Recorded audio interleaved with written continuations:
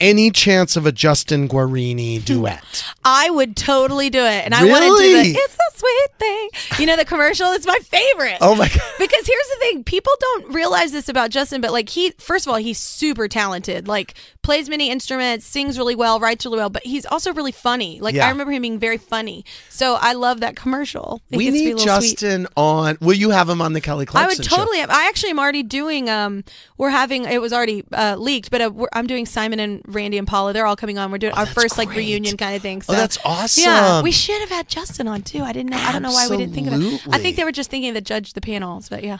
John Hill, you love From Justin to Kelly, don't you? You have horrible taste. Well, I do. I do, but I didn't bring it up. I know that that's in the past. Oh, it's contractually obligated.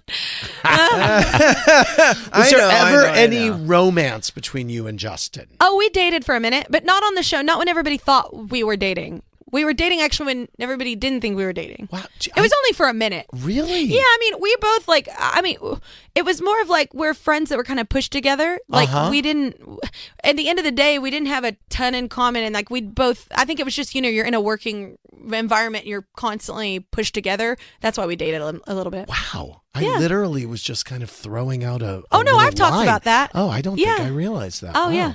Oh, that's fun. Yeah. I love that. We were kids at camp, guys. Oh, yeah. That's cute.